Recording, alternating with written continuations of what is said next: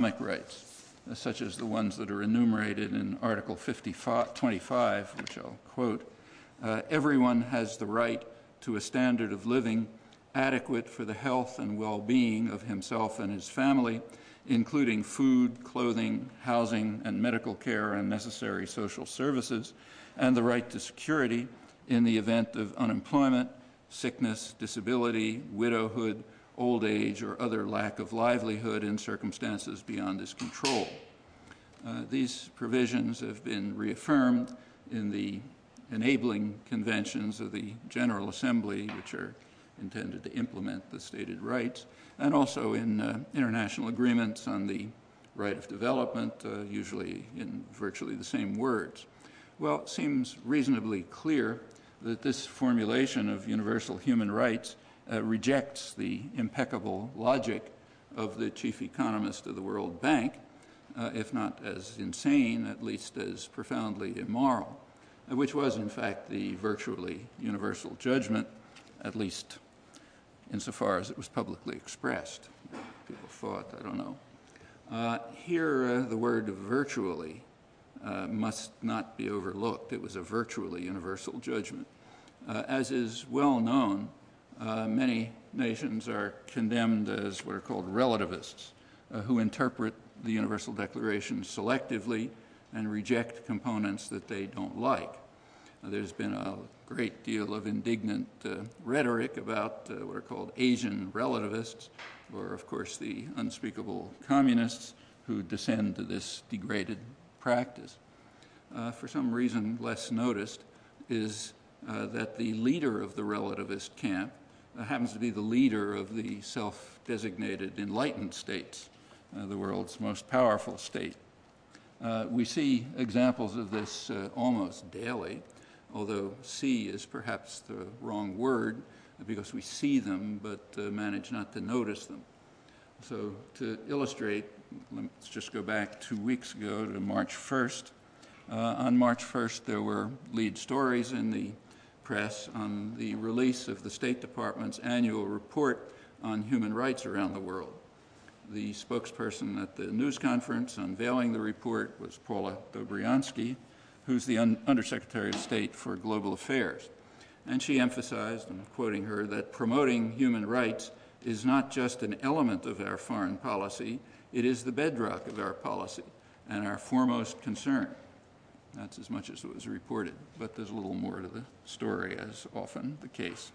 Dobriansky was Assistant Secretary of State for Human Rights and Human Affairs in the Reagan and Bush #1 administrations. And in that capacity, she sought to dispel what she called certain myths about human rights. The most salient is the myth that so-called economic and social rights constitute human rights. And she denounced the efforts to obfuscate human rights discourse by introducing these spurious rights, which are entrenched in the Universal Declaration, which in turn was formulated at U.S. initiative, but is explicitly rejected by the U.S. government. Let me stress U.S. government. The population has sharply different opinions and attitudes, as we would expect when we look at universals of human rights and moral universals generally. And again, there's a very clear current illustration, which isn't being reported. Part of it was the federal budget was announced a couple of weeks ago, next year's federal budget, and along with it, there was released something that wasn't reported, namely a study of public reactions to the budget by the world's most prestigious institution for the study of public opinion, the program on policy attitudes at the University of Maryland. The public, turns out, calls for drastic cuts in military spending, sharply increased social spending for education, medical research, job training, conservation and renewable energy, increased spending for the United Nations and economic and humanitarian aid, and reversal of Bush's tax cuts for the wealthy. Government policy is dramatically the opposite in every respect, and there's very little discussion about that within the political system or the intellectual culture, the media, etc. There's a lot of concern these days, international concern, here too, about the consequences of what are called the twin deficits that are expanding, the trade and budget deficits. Closely related to them is a third deficit, the growing democratic deficit. It's the term we use for others who have formal democratic institutions, but they don't function. And that's very little discussed because the democratic deficit is very much welcomed by wealth and power, which have every reason to want the public removed from policy choices and implementation, which should be a matter of considerable concern, quite apart from its relation to universal human rights. Well, in extenuation of Dobriansky, I should say that it's unfair to focus on her because her position is standard. UN Ambassador Jean Kirkpatrick described the socioeconomic provisions of the Universal Declaration as a letter to Santa Claus. Neither nature, experience, nor probability informs these lists of entitlements, that's in quote, scare quotes, entitlements which are subject to no constraints except those of the mind and appetite of their authors. And the same view was expressed in 1990 by the U.S. representative to the UN Commission on Human Rights, Ambassador Morris Abram. He was explaining Washington's unilateral veto of the UN resolution on the right of development, which virtually repeated the socioeconomic provisions of the Universal Declaration. But these are not rights, Abram informed the Commission. They yield conclusions that seem preposterous. They are little more than an empty vessel into which vague hopes and inchoate expectations can be poured, and they're even a dangerous incitement. The fundamental error of the alleged right to development is that it presupposes Article 25 of the Universal Declaration and assumes that it actually means what it says and is not a mere letter to Santa Claus, and that's preposterous, clearly. So it would seem to follow, then, that we should affirm the impeccable logic of the Summers memo on pollution, though no one says so in public, perhaps because they would be regarded as insane.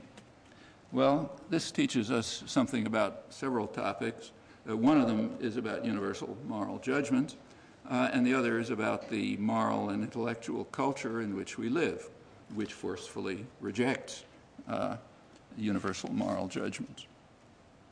There are innumerable other cases. I presume you noticed a couple of days ago at the appointment of John Bolton as ambassador to the UN that Condoleezza Rice praised Jean Kirkpatrick as a model for what an ambassador should be, reiterating what I just said implicitly.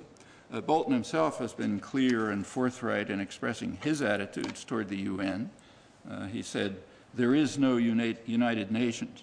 When the United States leads, the United Nations will follow. When it suits our interests to do so, we will do so. When it does not suit our interests, we will not do so." That position happens to be maybe a little bit extreme, but it's right about at the main bipartisan and educated consensus. But it happens to be opposed by an overwhelming majority of the public.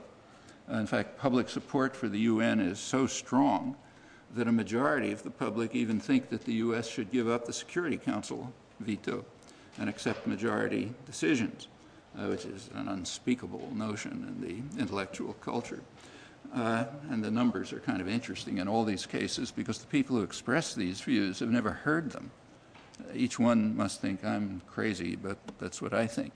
If they were ever discussed, there'd be you can guess that the numbers, which are high, would be even higher. But again, the democratic deficit prevails, so we don't have to worry about universal moral judgments. The principle of universality arises in other important connections, too. One instructive example has occupied the World Court for several years.